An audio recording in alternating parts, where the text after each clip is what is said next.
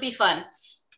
So let me start off with saying, quick preview of the first and second workshops. The first workshop, we learned about the what a workspace is. It's a common thing you'll hear about in software.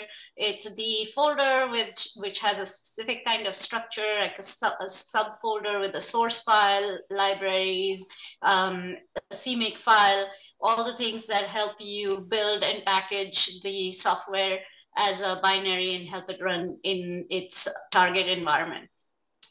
So that was what we did on the first workshop. And then in the second workshop, we tightened that workspace up into a container so that it can be deployed onto different operating systems, and it's easier to manage all the dependencies of the software inside that container.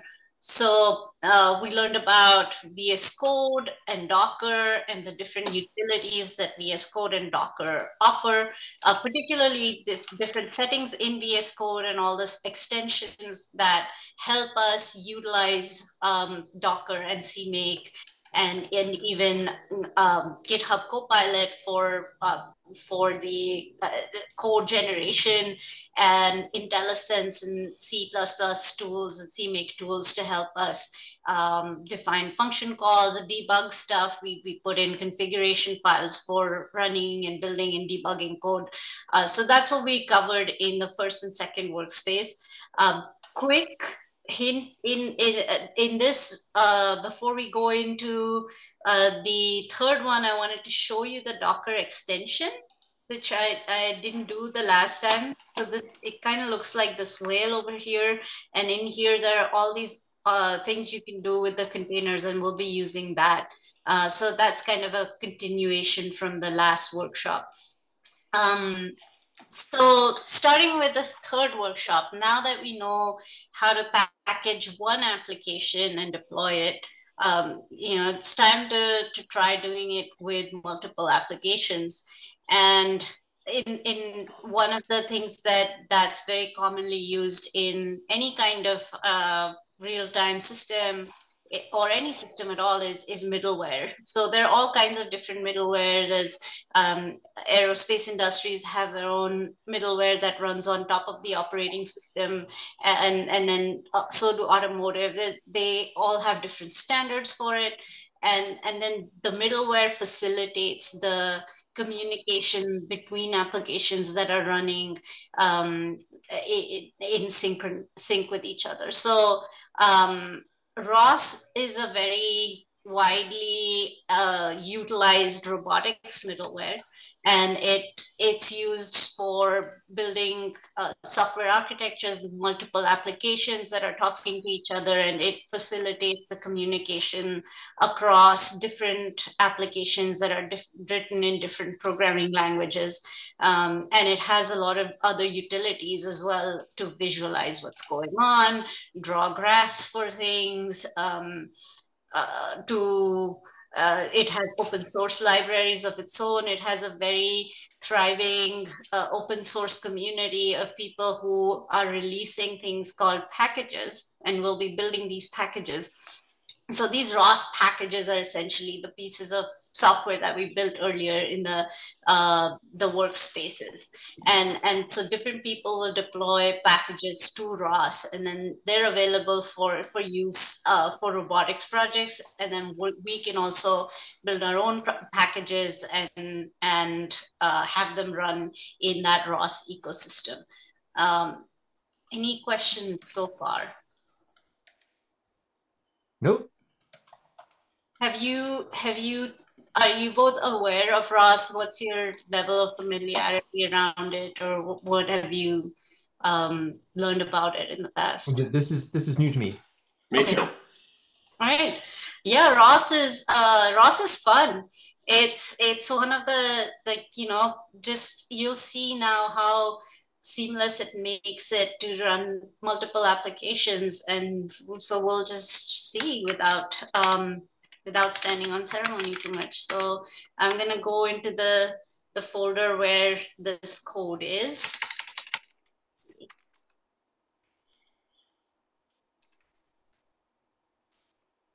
All right.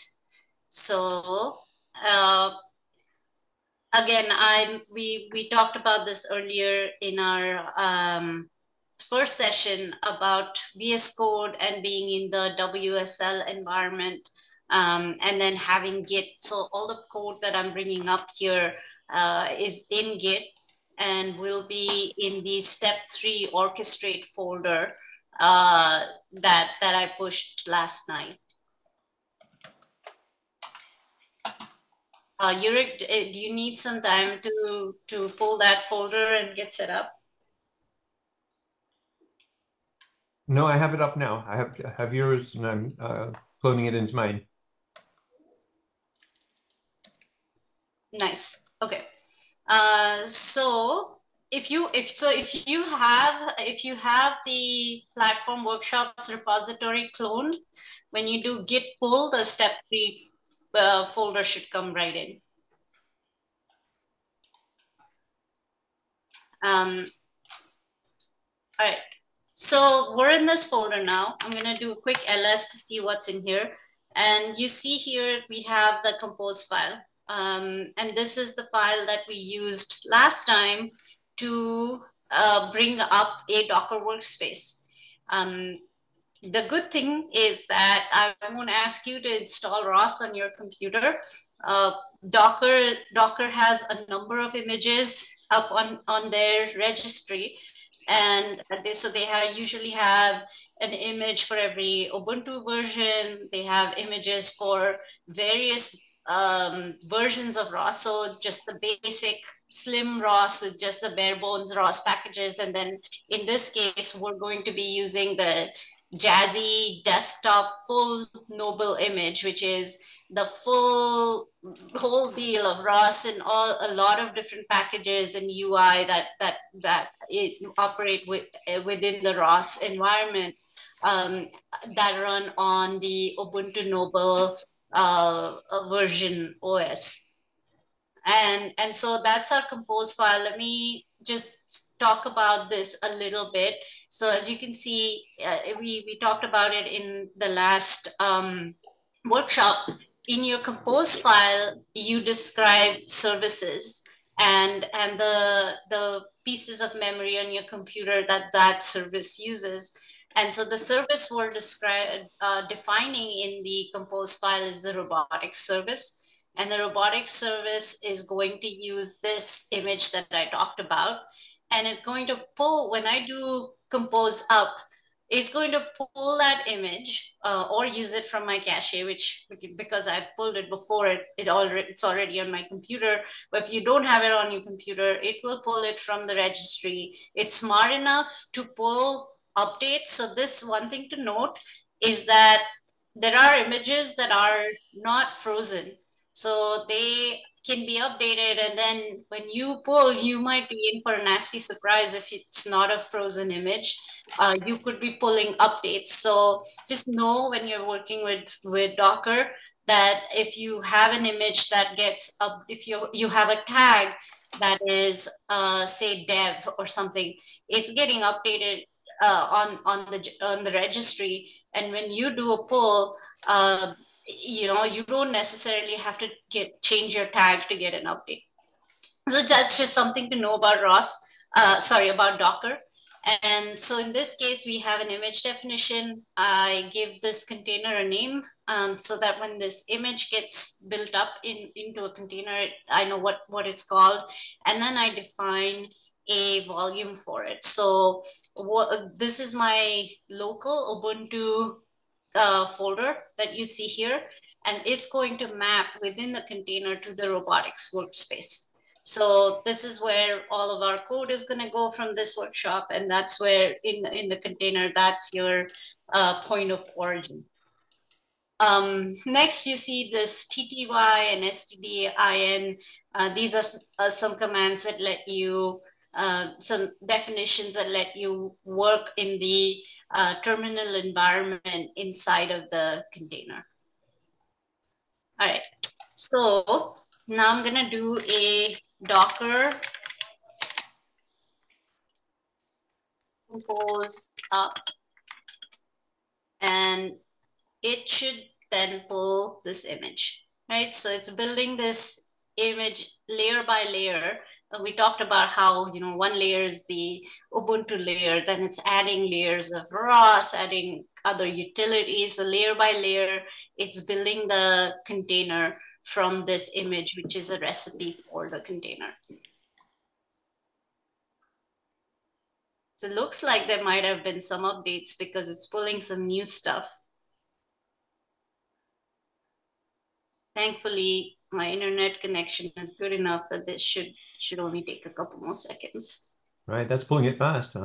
Yeah, some of these images are really ginormous. So one thing, if your image is several gigabytes, you might want to think about why, if you have, in a team where you're developing software, images can get really big with lots of people adding lots of software into it, and either sometimes there's bloat in terms of all the dependencies, or you might want to segregate some images so that they're scoped to certain domains.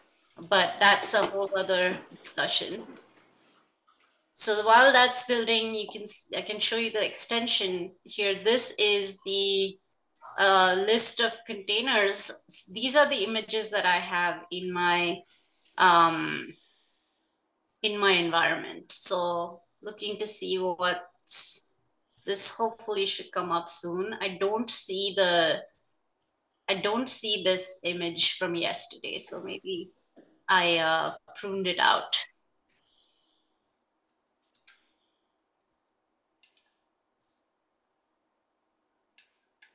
Oh, while that's loading, I can also show you, we talked about last time Docker Desktop.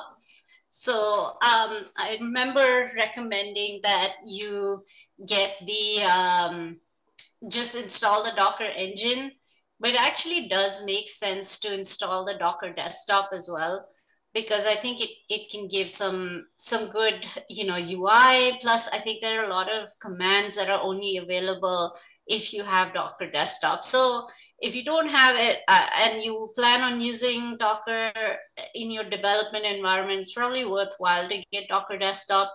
And then in the dev environment, you can, I think there's one setting here where you can say run as WSL. So it lets you define the WSL environment as well. I'll have to remember. Oh, there it is. Use WSL2 based engine.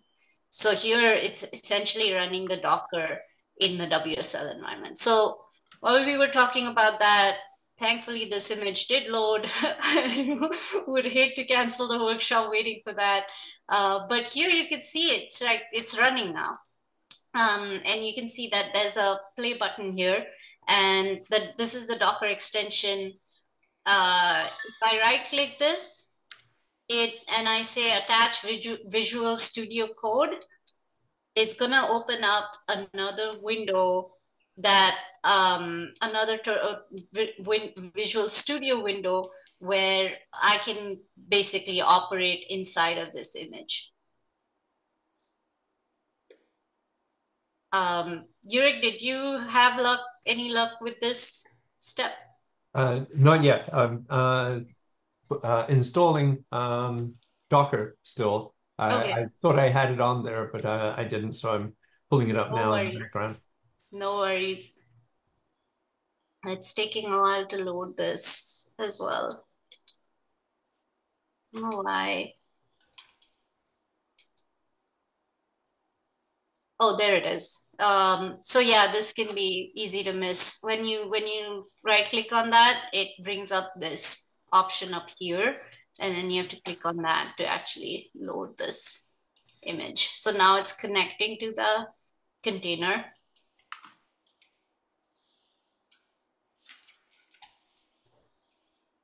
All right. And so you see this robotic workspace? Now we're inside the Docker image.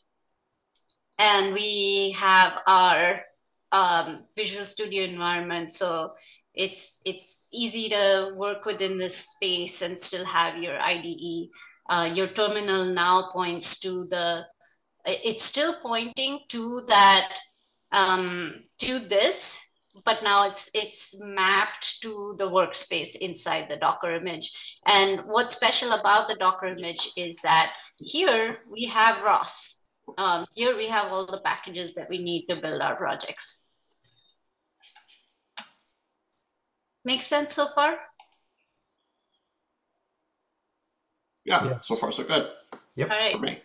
Good. So I'm gonna bring up my README, and we're gonna proceed with figuring out how to. Let me close this guy and zoom in so we can see this as well. And I might have to install some of my extensions again. So this happens all the time. Is let's see, zoom in. Doesn't give me the option to zoom in, interestingly enough. Appearance. Oh, there it is. Was there all along. All right. So now we have a Docker environment. We're inside the container. That was step 3.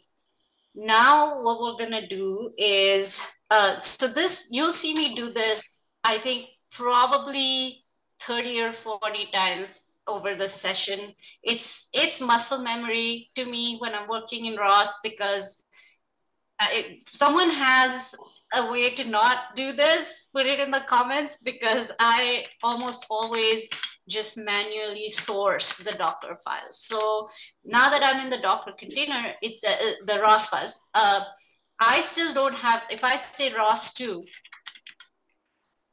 it says command not found, but I know that there's ROS inside this container. The reason it's not found is because the bash doesn't know how to find it. And in order for bash, the terminal, to know where it is, I have to source the files.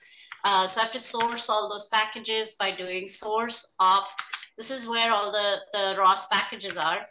Source opt ROS Jazzy, and they very graciously provide a bash script that lets the terminal know all the ROS commands. And there we have it. Now if I say ROS2, I get all these ROS2 commands, right? So anytime it says ROS2 command not found, it's because terminal doesn't know about it and I have to source it. And we'll be opening up many terminals in the course of this workshop, and every time we do, we have to source the ROS2 files. There's probably a good way to set it up. I think, I haven't tried it, but I think one of the things we could do is put the command here.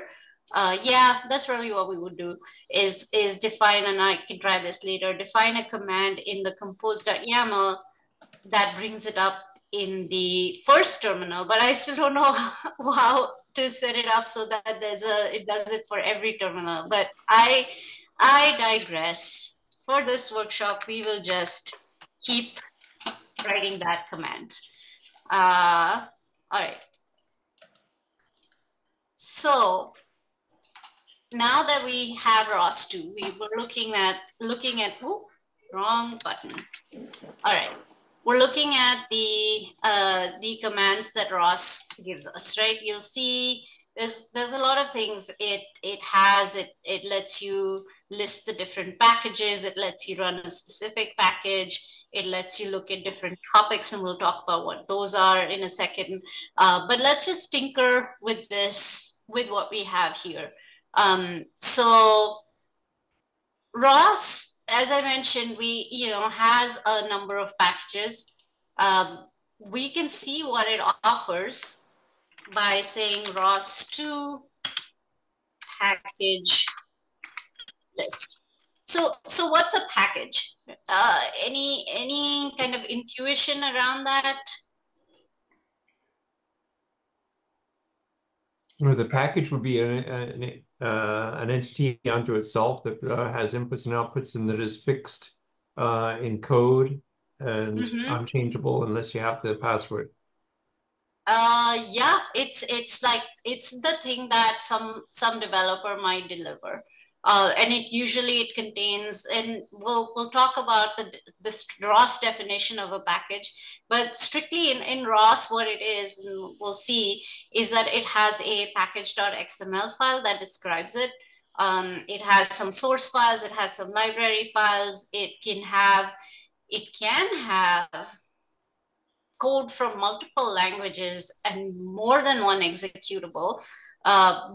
And generally does have more than one executable, but if it has more than one language in it, I would probably ask myself if it has to. I've built packages with both Python and C++ code in it, but I think my instinct is to try and keep the package very small and scoped. And if you have more than one language in the package, and maybe it's not as small and scoped as it needs to be, but sometimes you might have like software drivers or something like that might require you to have more than one language in a package. I think from an object-oriented programming perspective, a package is something that does a related set of things, right? So it fulfills a certain function, and it has libraries, it has executables that do that. And one of the things that we'll explore here is the demo node CPP, right? So this demo node is essentially a package for people who are new to ROS to learn how nodes work. And a node in ROS is a class that can run at a certain frequency, or it can do something, and it can act on callbacks. It can send messages. It can receive messages. So it's a very, very germane component in ROS. Almost everything that happens as a process is run by a node.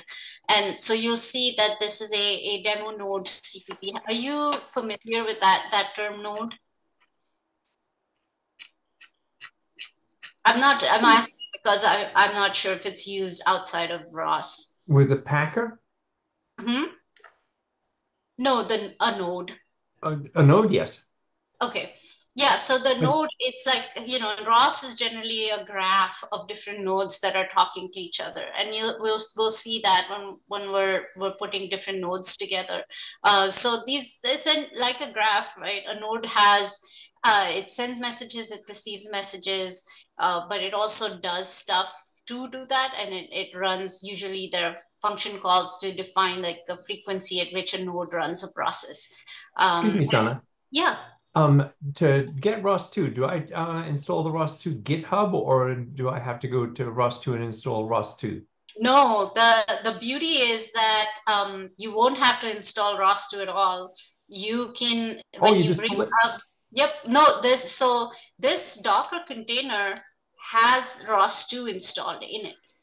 So right now, when I'm here, this ROS2 is not on my computer. When I close this container, it's gone. It's all inside this container. And when you do the Docker compose up, that's going to bring up a container that has ROS2 in it. Got it. Thank you. Yep. So this is one of the things that makes Docker so appealing. You got, like, I hardly ever will install OpenCV or anything. I would look at Docker, look at the registries available. NVIDIA has different containers that they put up on the Docker registry. There are so many different open source versions of software that you don't have to install on your computer at all. You can pull up the Docker image and you can bring it up. So it's super safe when you do that.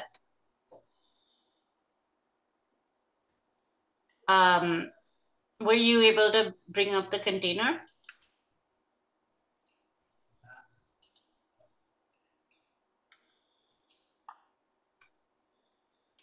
I'm assuming, Yurik, that you're working on it. I'm sorry. I'm working on getting myself off mute. Oh, that's okay. I've installed Docker Run, and now I'm looking for Docker Desktop. Did you? Okay, got it. So you when you do Docker Run, does it say hello world? or hello Docker? Like, does it bring you that message? Not yet. No, Okay. it doesn't. Okay. Okay. Yeah, let me know. Or I could stop and help if you need it. Just let me know anytime. No, thank you. No, please don't stop. Go on.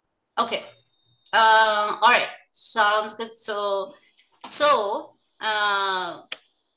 let's see what we have here in ROS2. One of the packages that we have is that's the demo node, right?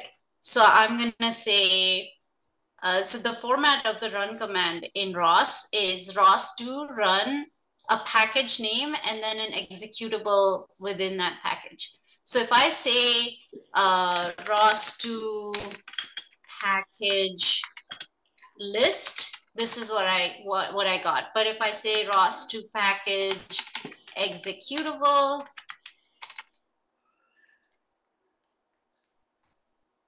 it actually gives me all these options of what executables there are within different packages. So as you can see in the demo nodes, there is adding integers, there is a listener, there is a talker, which we'll be using here. So what we're gonna do is use the talker and listener in the demo node CPP to just see what ROS does, right? So I'm gonna split this terminal into two. Oh.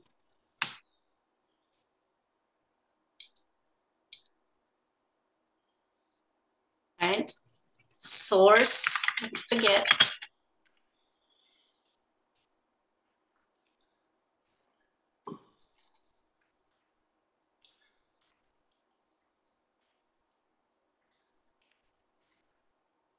Okay. So I did put something in the chat that might help avoid that source command, but I wouldn't I wouldn't necessarily want to mess with it now. Okay. Do you want to speak to it? So there should be a file called in the home directory called .bashrc. Yeah. And if you put the source command in there, I think it would keep you from having to type it every time. That's what I usually do when I'm outside the Docker environment. Okay. My bash RC corresponds to the WSL environment.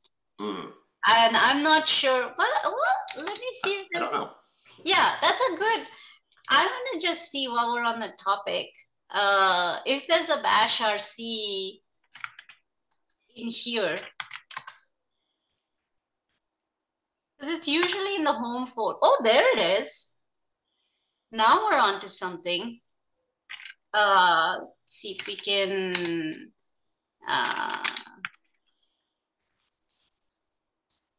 edit this.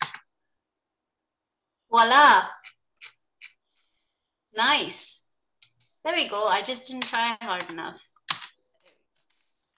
See if we can source.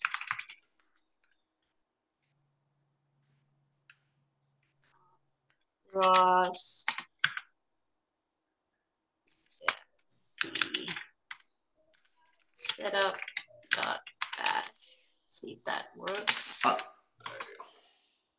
we go.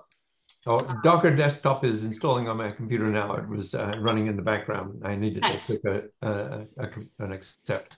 Nice.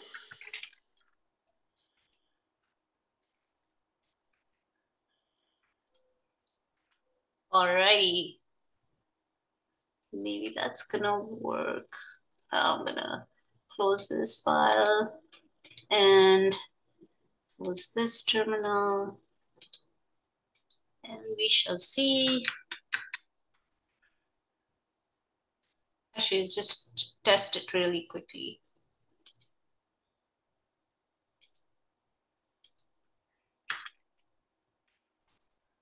Oh, that did work, Darren. Delightful. Good. You have no idea how much time we just saved. All right, good stuff. Okay, So let's run these two demo nodes, shall we? Demo nodes CPP offer. And you know what I bet we can do is update the compose file so that it populates the bash RC when the container builds. And then that way we don't have to do it manually. Okay, so this talker node is gonna say hello world and count up the number of times it says that. And the listener node simply listens to what what was said, and it says, oh, I heard hello world, and you can see that they're pretty much in lockstep. So what's going on under the hood, like, these are running in separate terminals, but they have knowledge of what the listener has knowledge of what the talker is doing, and it's echoing it. And under the hood, raw sets up the communication between these nodes. So notice also, well, in this case, I did a demo node Python, and I did a demo node C++. So it's a C++ program that's publishing this string hello world, and it's a Python application that's picking up that string and echoing it. And under the hood, ROS enables that communication through something called a topic. And what I'll show you what the topic is in a second. You can see when I split this terminal, I can say RQT graph, and it's going to bring up this graph of what's going on. Here's my talker node. Here's the listener node. The talker publishes its stuff on a topic called chatter, and the listener picks it up from that topic, and it echoes it. Questions?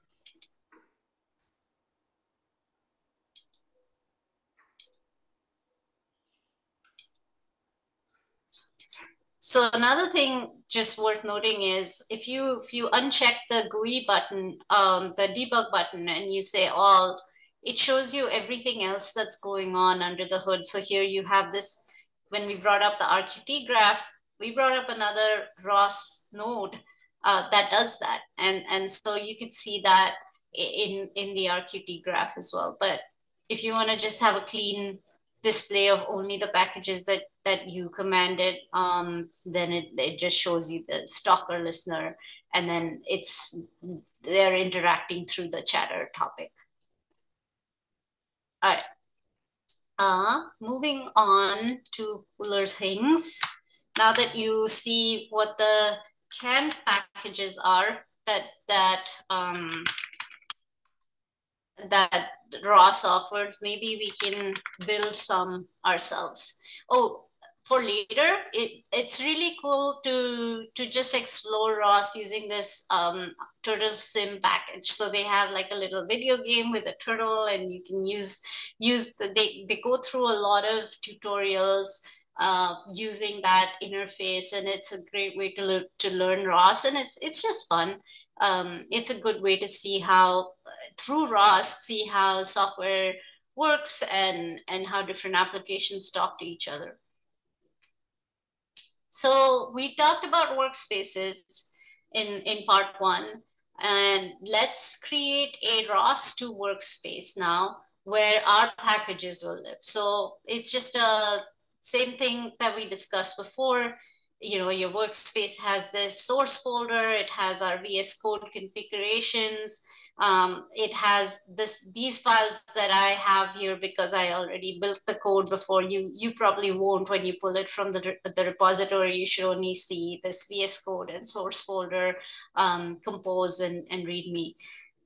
So now what we're gonna do is if you don't have it, like, we'll create the source folder.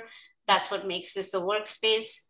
And then we'll start adding adding functionality to that workspace. And so we worked with CMake earlier, and Qualcomm is the command line interface that ROS2 offers that commands CMake, which is a C++ build tool, as well as Python setup tool. So given that ROS packages could be one or the other or both in the same package, we use Qualcomm to build the package. And when we say Qualcomm build and we don't have anything in the source folder, it'll just create these build, install, launch files, and it'll say, oh, I built something. So I'm just going to call this source2 for a second so I can demonstrate what it does in an empty folder. And I'll create another folder here.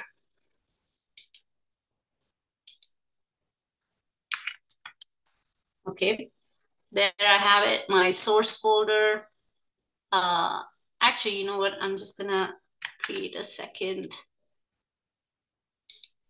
folder altogether.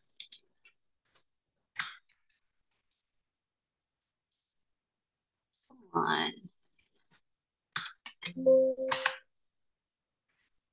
Yeah. I don't want to get too trigger happy with the delete, because I accidentally deleted all of the workshop files yesterday. Thankfully, no harm was done because they were all under version control, but that did give me a small heart attack.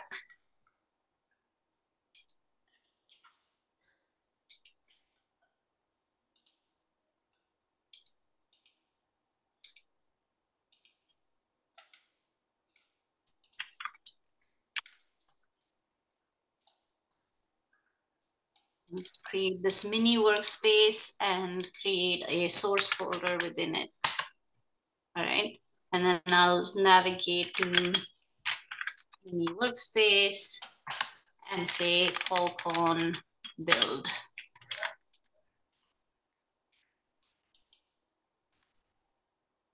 There. So it just doesn't do much, but it does give you some template to build stuff in, right?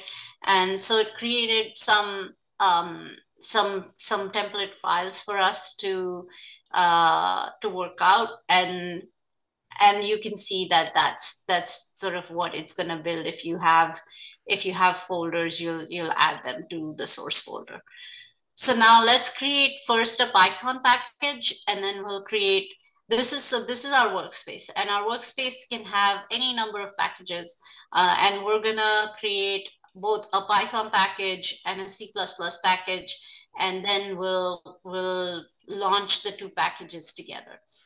So I'm gonna go back to the mini workspace and so follow along here with you guys and say add a Python package to the source directory, right? So we're gonna add this by executing. Yeah, this is one of the reasons ROS is great. Is you can add this package.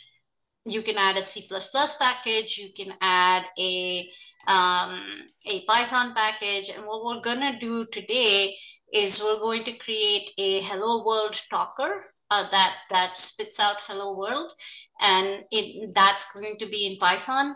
And we're going to create a hello world translator that picks up what the talker is saying, translates it to Spanish, and publishes it on a separate topic.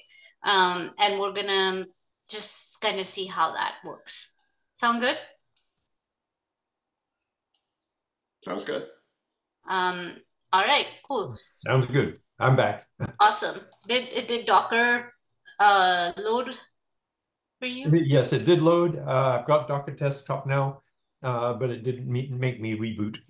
Oh, cool. Okay. So, but does it say hello world or hello Docker when you do Docker run?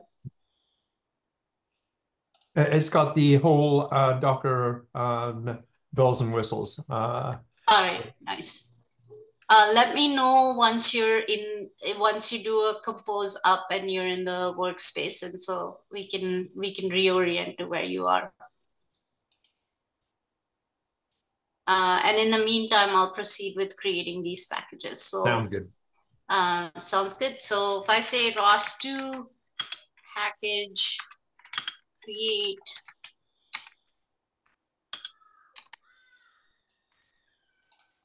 hello world Docker, and then I'm gonna say a build type. See, when I do a tab complete, it usually brings up the options already. And amend is a another build tool that is built on top of CMake, and so it also offers the utilities to build Python code. And so there's an amend for C++, there's an amend for Python, and what Ross gives you is this package conveniently that creates templates depending on whether you're building a Python package or a C++ package, and it just sort of creates all the files that you need, and then it very nicely says to do everywhere that you need to fill in the blanks, and then you can go ahead and flesh out the package. So we're going to use that ROS package utility to create a Python package by using this command. Ooh, why does it not like ROS2? Package create, let's see. Oh, I need to be in the source directory because that's what it needs to be in the source directory. Because the package files are created inside the source directory. There, that's better. So in here, you can see that it created a number of packages, and the package that it created is called Hello World Talker. And it's got this package.xml file that we talked about. It doesn't have very much in it, but this is what we're gonna define, right? It has a name for your package. You can define the version, always good practice when you're deploying code is to roll the version if you're making, and then if you, depending on whether it's a small update or a functional update or a full new application altogether, you can change each of these minor, major, or full version numbers, or patch minor and major version numbers. And then you can describe your package in this description, offer a point of contact, word of warning, don't put your personal email on it if you're working somewhere. It's good to have like support@something.com, unless you want to be flooded with software inquiries. And then you can describe your license. This is the meat of the operation is where you define your dependencies, both for the package itself, but also for testing. So when we did the workspace workshop, we defined gtest as one of the test dependencies. Today, we won't be defining tests, but these are some of the bare bones components of a package that when you run that command, ROS will populate for you, and then you can build on top of that. So it gives you this handy dandy init file for your application, the Hello World Talker. And I'm going to jump to the actual workspace that I created earlier, where I defined this talker node.py. So I'm going to go back to that README. Let's see. Yeah. So I can reorient. We should talk about the setup config and setup.py. So because this is a Python package, you will have a setup.py and setup.config, which is Python's requirements for building its Python code into an executable. So the config just tells you what the directories are for the application, the different libraries and the installation scripts. And the setup.py, this you don't have to fill it out yourself. Again, the ROS package tool did this for you, but it calls the different, it defines the different dependencies for Python, which conveniently are listed in package.xml. So there's not going to be a lot of changes here other than defining the executable that runs when you run this package. So what I want this package, so this, I'm calling this package the Hello World Talker. And what I wanted to do is talk. So I'm going to call my executable talk, and define the main function for it, which will be this Hello World Talker's talker node. And in here, there's a main function. So far, so good?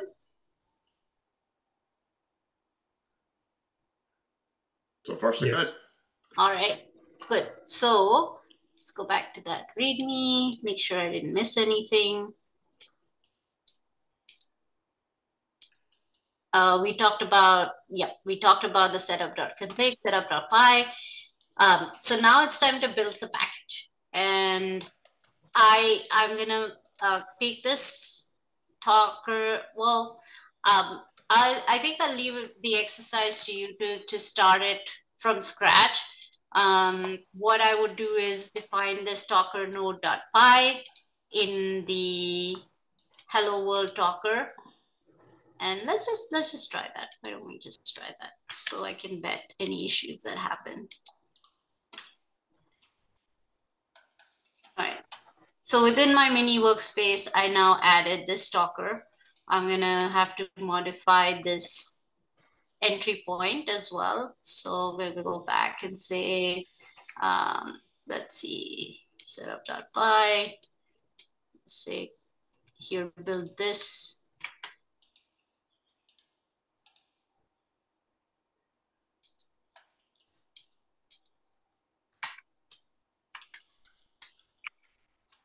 And I think that's about it. Resource doesn't change. We don't have anything in test. Package.xml, there are some things here. Let's see if there's anything else. Oh, we will have, yeah, let's look at the dependencies. So let's actually look at talker node.py and what it has, right? Before we jump to building it. So what we're defining here is the node that I talked about. And the node is this elemental ROS class that runs some piece of code, and it sends its output to a topic that we call chatter.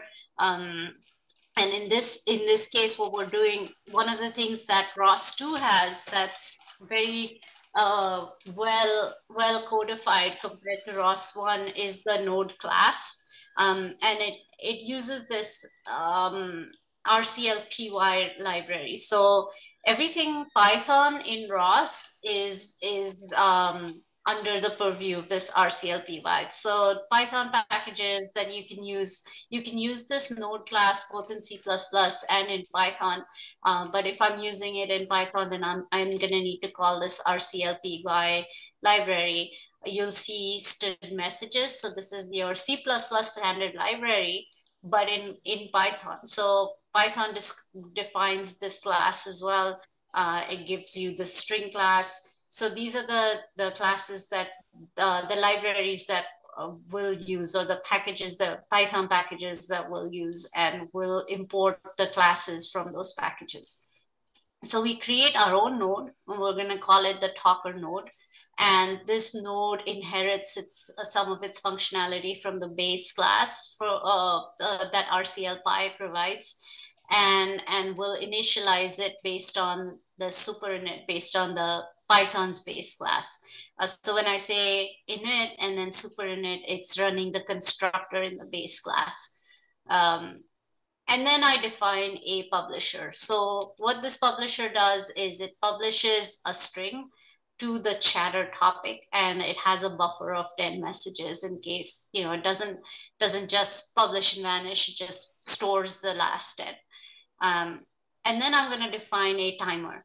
So this timer, it runs a callback. It's a callback function. So it runs the self.run function every 1 second. And so what does this run function do? And then I set some counter to 0 in the initial constructor. The run function defines a string message, hello world, and it says this is hello world number 0 at first. It publishes that message to the chatter topic, and then it increments that by 1. So if I didn't want to publish to a topic here, what I'm going to do is real quick, I'm going to comment out this one and just do a logger. So we can see within the terminal, we can see it publish. So the timer increments every 1 second? Sorry, what? The timer increments every 1 second? Correct. The timer increments every time the run function is called. Or actually the counter increments every time the run function is called, and the run function is called every 1 second with this create timer callback function. All right, so this node, essentially, when you initialize this node, it creates this callback function that calls the run function every second. And so most importantly now, so that's your node class, right? Now we need to define the main function, which is what will build into the executable. So the main function initializes the ROS communications with this RCLPy init. It defines this node class, right? So this takes this stalker node and it constructs a node. And then we use this is the RCLPy spin.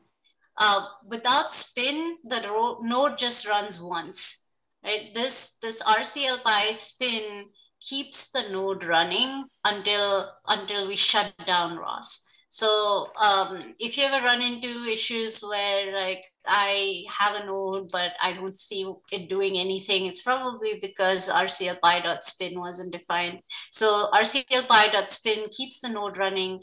And when the node is running, it's calling run every second. Does this code make sense? Yes, it does. Awesome. So now with per Python convention, we say name not main equal when the name that's declared in the executable is main, run this main function, and then this is what we say in setup.py is the executable talk. And now we're going to build it. So we're going to go back to the workspace level. Oops. Robotics workspace.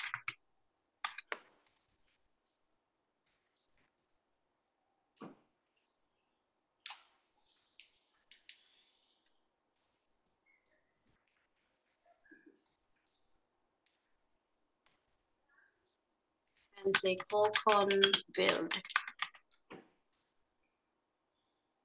So it's building this hello world talker, and it puts some files in the install directory. Here you can see there's like a talk executable, right? And that's what we're gonna call when this is the other part, source install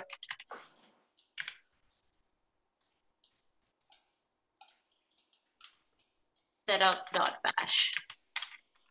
This tells the terminal that, oh, there's some new files in the setup.bash.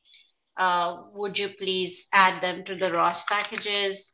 And now when I say ROS to hello run, I get a hello world talker and talk. And it's saying hello world in the terminal. Importantly, this is just the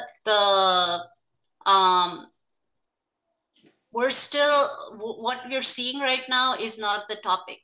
This is just printing something to the terminal. If I say, because I added a logger function in here, so when I go back here, it's printing stuff to the terminal. I'm gonna comment that out, and I'm going to rebuild this. Okay. So then it's not putting anything out to the terminal, because you generally don't want to flood the terminal with stuff. You want things to go to the I didn't build. So I'm gonna say colon build. Try that again.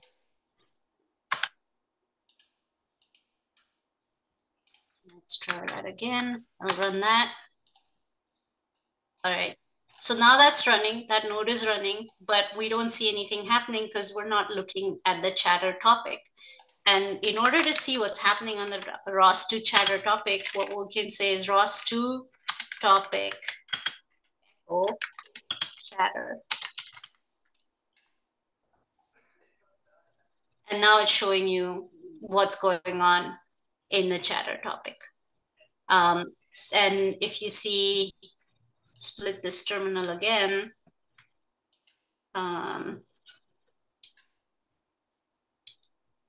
you can see that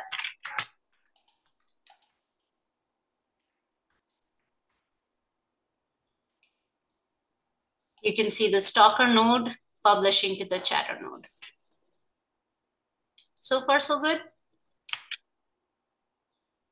Yep. Awesome.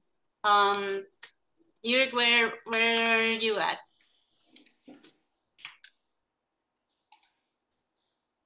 Yurik?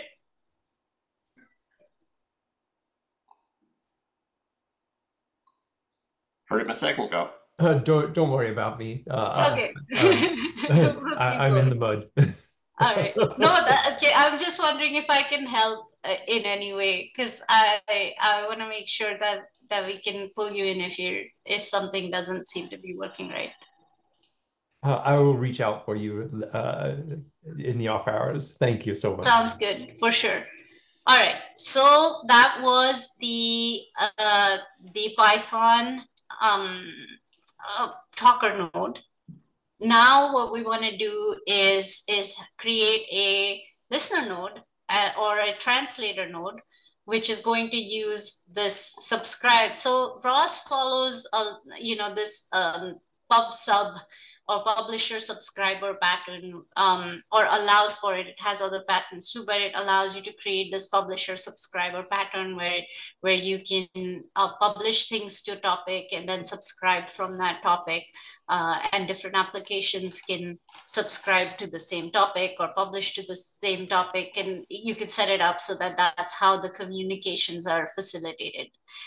So this time we're going to create a C++ package in the workspace. So this was, remember how we did the ROS2 package command to build the Python package? Similarly, we can use that command to build a C++ package as well, or create a template for a C++ package. So I'm gonna go just scroll up in my terminal, and I see this ROS package create hello world talker. So I'm going to modify this so that it's using C++ instead. So this will be CPP.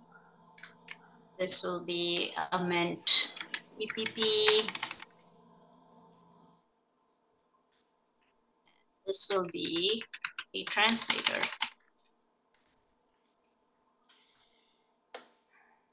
Right. And oh, we have to go into our source folder, don't we?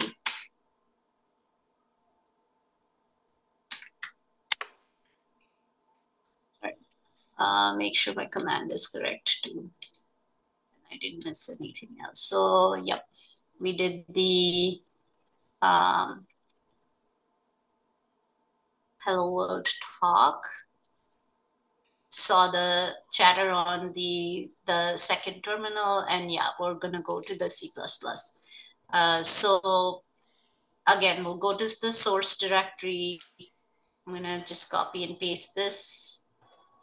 It is RCL CPP, just similar to what we did, earlier we used the RCL Pi library, which had all the ROS packages in Python, or the critical ROS packages in Python that it needs to translate Python code to the ROS environment. And now we're going to do the same with the RCL CPP.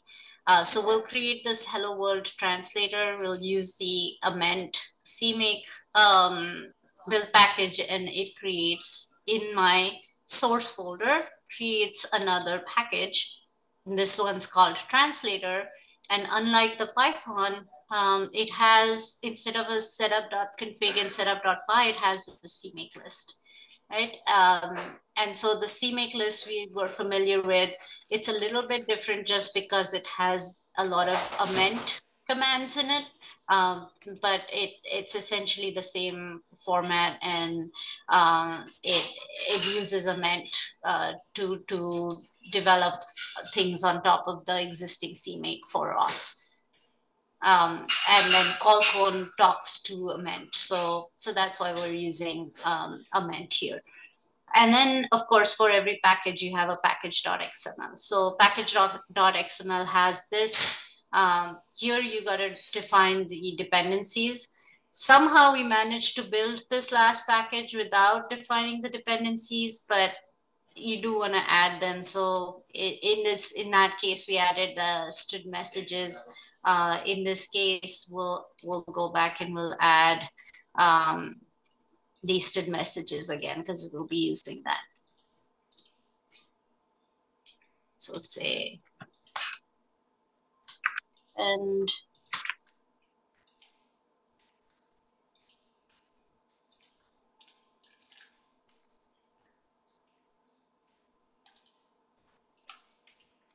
then the other thing we want to add is, we'll add that later.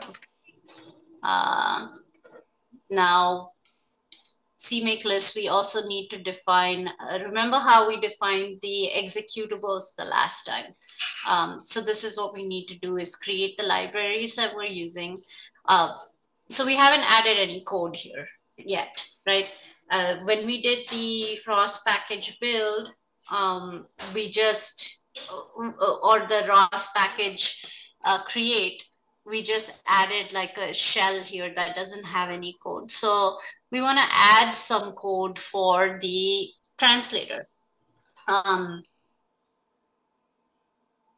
So the last time we talked about how we can define the libraries using a header file and some other C++ file where a class is defined. Sure, we can install the C++ extension pack inside this. Sorry about that detour. Switch that off. And then in here, so what we want to do is spill out this package, the shell package that we created, with some actual implementation of our translator. And so I'm going to add this code in there.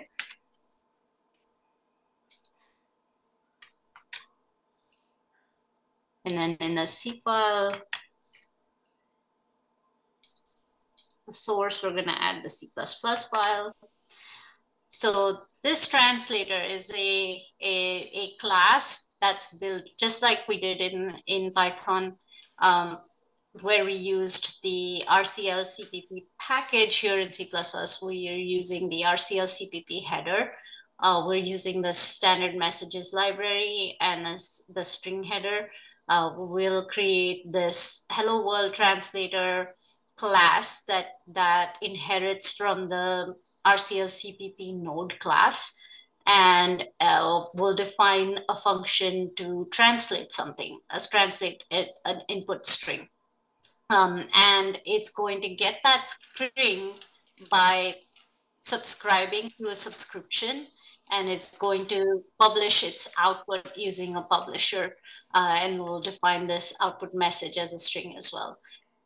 So let's look at the implementation of the translator node now.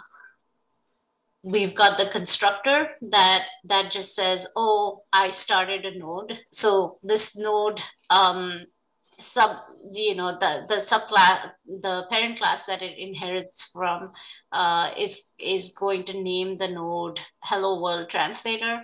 The logger is going to say, oh, the Hello World Translator has started, and it's going to initialize a subscription. And what the subscription is subscribing to is the chatter topic. And again, it's maintaining a buffer of 10 messages that it's subscribing to. And it's going to use it's going to bind to the translate. It's going to send whatever it subscribes to this translate function. So it's going to send this to the translate function. And I'm not sure what the placeholder does, but I'll put that in, as a TBD in the the publisher is what publishes. It's just this thing that we'll call later in our output function, but for now it's just given a name called charla, which is Spanish for chatter, and it publishes into a buffer of 10 messages. So that's what the constructor for the Hello World Translator does. It initializes a subscription, a publisher, and then it binds the subscription to the translate function. So the translate function, anytime there's a subscription received, the translate function is called. And this translate function takes the message that it receives from the subscription and translates it. So we use the C++ string library's find function to look for hello world. If we find hello world, we translate it to Hola Mundo. If we don't, we just say cannot translate. So this npos is just if find returns a null string, it says cannot translate. But if find returns something other than null, that means we found Hola Mundo, and then we append the number, the counter that we defined k in the Python, we append that to the string, and then we publish it to the publisher.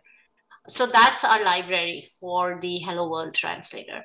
Now we actually have to define a main function that uses that library and update the packages. So let's pull in the main function as well. So this main function, same as ROS before, it initializes the ROS communications for C++. It spins the node, right? So it'll keep that node spinning, and then it'll shut it down when the function stops executing. So we'll put that in here as well. And then let's update package.xml. Oh, we don't need to update package, we need to update CMake. So here we have to define the executables, we have to define the dependent libraries, a little bit more involved than Python in this case, because it's not using package.xml directly, or at least that's not how I've set it up. I'm sure there might be an easier way to do this. Let's see. So go back to this CMake list and see what we're missing here. So we got to create this. We first have to put our dependencies in. So let's do that.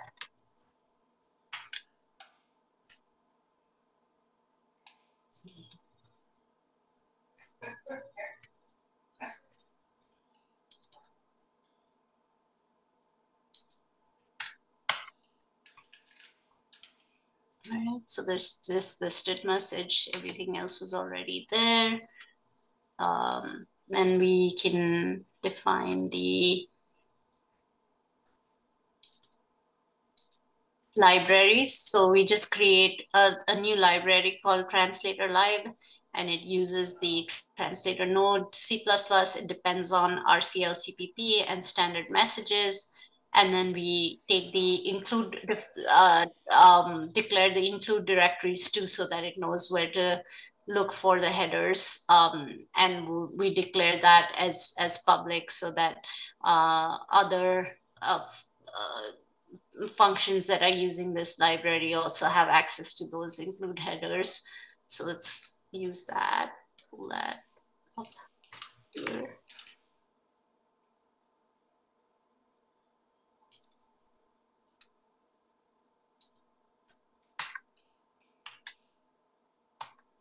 And then lastly, we will define the executables. So our executable is going to be translate. It's going to use the main function as its entry point. It'll depend on the RCLCPP library, and it'll use the hello world translator include directory. It'll depend on the translator lib where the implementation is defined. And then here we're also going to say, put the executable in the install directory, right? So the install directory is going to contain this, this executable, and that way ROS, when we do source install setup.bash, it'll be available as a ROS package that we can call using ROS to run. All right, go back up.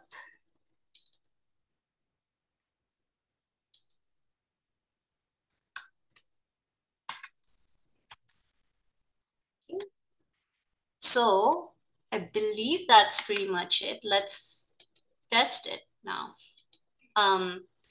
So notice that I'm in the source folder where I have both the Python and the C++ packages. So now I added some changes for the C++ package, but when I say colcon build, it's just going to build everything. So colcon build is going to handle building whatever changes there are in all of the packages in the source directory. So now it built the talker. It's now building the translator. And let's see how it does.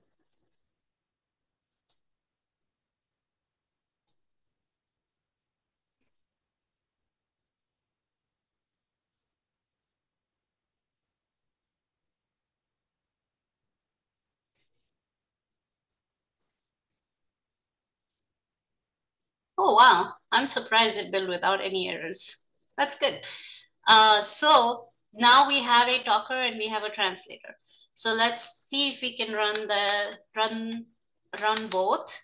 And I'm going to open up a bunch of different terminals here so that we can see what's going on. And this is a pretty typical arrangement for us, is that you have at least 4 terminals running at the same time, you know, just to see all the different applications that are happening and where they're publishing and what they're publishing and how often they're doing it. So I'm just gonna open up a few here and I'll say,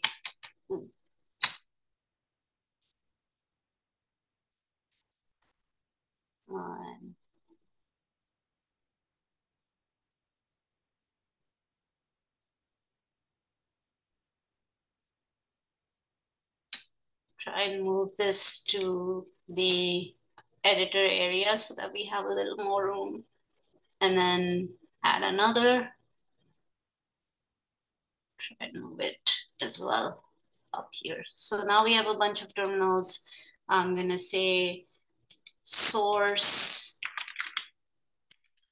install setup.bash so that all of these terminals know about the translator.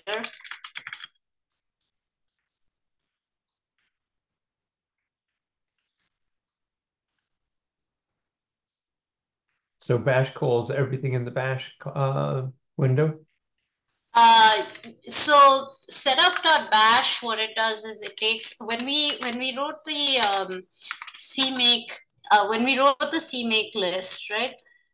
We described the destination for the C++ executable. We said put the C++ executable in the install folder. So when we call source install setup.bash, it puts the executables in the install folder into the ROS package known list. So that when I call ROS to run, it knows that Hello World Translator is a package that it can run.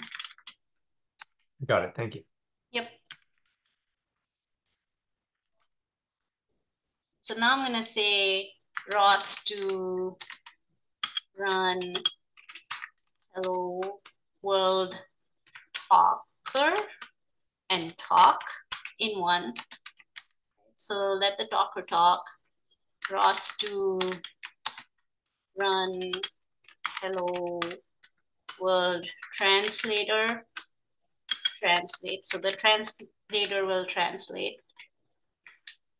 And what the talker is publishing to is the chatter topic. So we're gonna see what's going on the chatter topic. So ROS to topic echo chatter. And then we're gonna see what's going on the translated topic charla.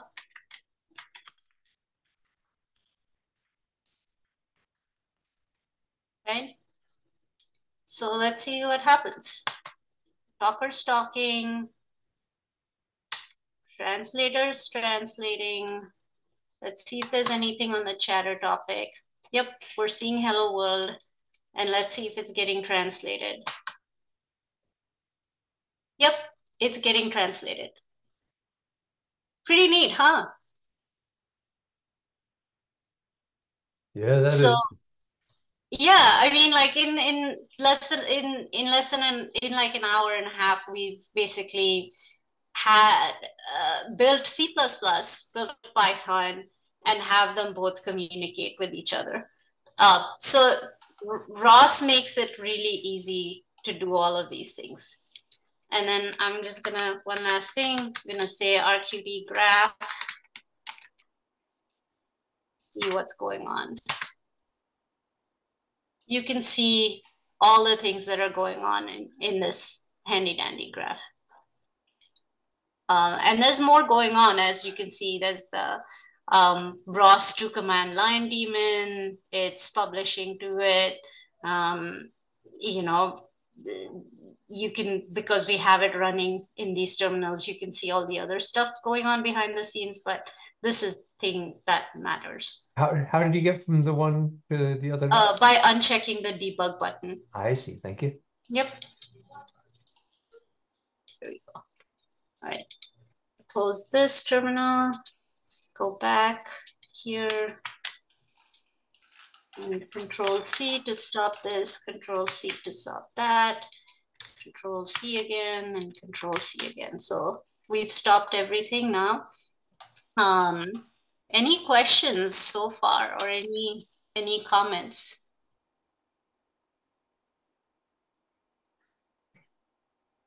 I'm following so far. Yeah, right. It's amazing that you can interrogate each one of the subprograms that are working. See in real time. Yeah, it's really neat. You know, and it's nice to be able to see the entire architecture. And to me, what the most powerful thing is that you can have all these different applications talking to each other so seamlessly, even though they're written in different languages. Yes, so and I can see that the graph is going to be very useful in the development process. Yep. There's also another utility called rviz, which is used when you have like a map, or you have something with coordinate systems, or you have a plot, anything like that. That's the utility that's very heavily utilized in the robotics world for making plots and making maps and things. All right, so we're nearing the end, but there's one last thing that's worth knowing, and that is launch. Boy, where did the time go? That time flies. Right? But yeah, this last thing, you saw that we had to launch all these executables manually.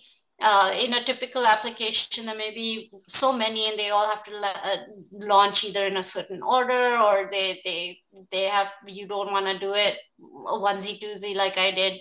And so what ROS 2, well, ROS 1 has it too. You can define a launch file. In ROS 1, you could define it as an XML file. ROS 2 actually lets you define it as a Python file. So it just looks a lot cleaner, easier to see what's going on. And so you can create a launch file, and I'll show you in the README how you create one. You essentially go to the workspace and you create a directory, and then you write the, actually, yeah, there's probably a way that, just like packages, that you can create a template. But what I did was I went to this reference that I stated, and I just picked up a launch file there and I modified it. So this is what my launch file looks like. It's a launch file for talk and translate. So as the title suggests, it launches the talker node and it launches the translator node. You just do list the executable, you give it a name, and then you just use the ROS command to launch. And so this time, what I'll do is, another thing that I didn't do is, when you use the launch file, you also want to go and update the package.xml to specify that you're going to be launching it using ROS to launch. So you identify that as a dependency, build everything again. So I'm gonna just assume that we did that, and just go straight to launching by saying ROS to launch. Let's see, go back. Out, and then just go back to our original workspace where I already have this defined, and say ROS to launch. Ooh, you didn't like that. Why? Package name. Was it because there was a space at the end? No, I snafu'd. It doesn't, it's just going to run the Python file. So ROS2 with the Python file is the Python file is the launch file. Or is it ROS2 launch and not ROS2 run? It's probably ROS2 launch file. Yep, there it is. Okay, so it launched the files. It did the launched the Hello World translator. Let's see what's running in RQT graph.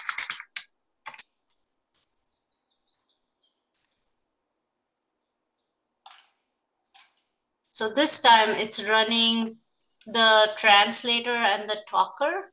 It's showing that. I'm not seeing the topics, so maybe I didn't describe the topics. I'm super curious to see if they're there. Split this terminal and say ROS2 topic.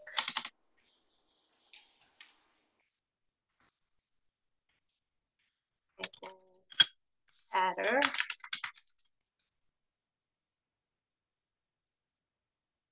Huh. So yeah, it doesn't look like there's something then missing in the launch file, because I'm not seeing the chatter on the topic on. Let's see if it's on the other one. Yeah, nothing here either. So this is a glitch. I'll see what's going on with the launch file and push a fix. But other than the launch file, we could see that everything seems to be working well, and the different applications are running and talking to each other. And there you have it. That's the power of ROS. Any questions? Any observations, thoughts? No, it just looks very easy to use. It builds itself, and I can't wait to get it up and running on my machine. Nice. Yeah, let me know if you have any, if you run into any issues, just reach out to me on Will do. GitHub. I'll let you know my failures, and I'll let you know my successes. I really appreciate this. For sure. All right. Well, if that's pretty much it for this workshop series, any thoughts about what would help for future workshops or follow-up workshops? What would you like to see?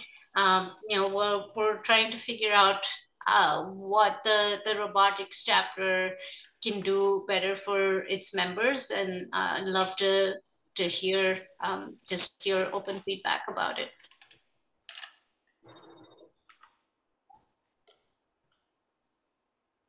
Thanks, and I'll be in touch with you if I have any thoughts on the issue. I'm sure I will have some. Yeah, same here. And I think that I think that if we get the packages installed before you start talking, of course it would help. And I'm really remiss at being behind the power curve. But I'll be running these and looking at your video and doing it again and doing it well. So I'm sure you will. Thank you so much. Yeah, absolutely. Yeah, it's I think, this is the first time we're trying something of this format.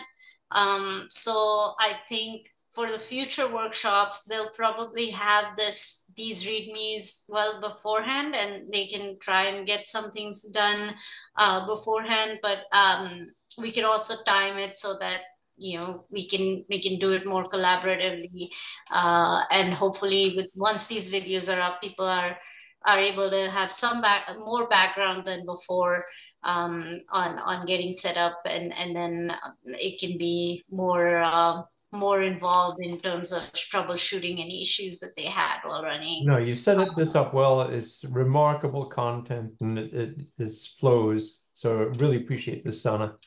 For sure. Thank you for participating, and thank you for being so patient with all the glitches, and really appreciate your time and attention, both Darren and Yurik. Thank you.